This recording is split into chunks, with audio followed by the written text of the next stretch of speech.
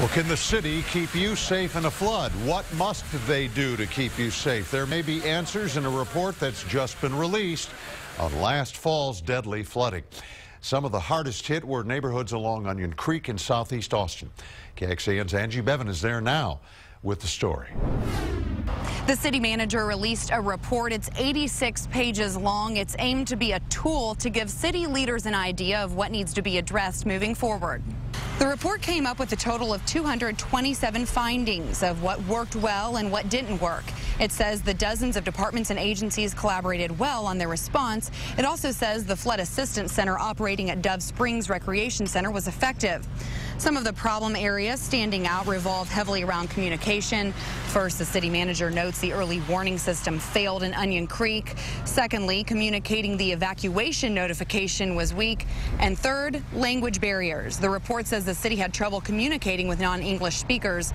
We talked to a neighbor today about his initial thoughts on the report. The city should have some sort of functional equipment that will let them know that there is a flood happening,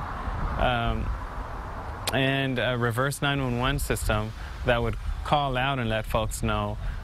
The city has more than 30 departments and agencies working now to improve emergency response and recovery. Now, those corrections are expected to be done within 6 months. Reporting in Southeast Austin, Angie Bevan, KXAN News. Well, since the floods, KXAN looked into several issues in that report. Our investigator Robert Maxwell examined why some key flood gauges failed during the storm. The U.S. Geological Survey runs those gauges, and the city relies on the data to warn you. But the Halloween flood rose so high, so fast, that it overwhelmed some gauges. They stopped working. That delayed the warnings.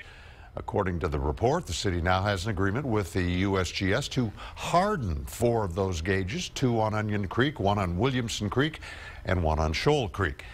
Those gauges have 2 types of monitoring equipment to get more accurate measurements during floods. They also raise up the equipment that collects and transmits the data so it's less likely to get swamped.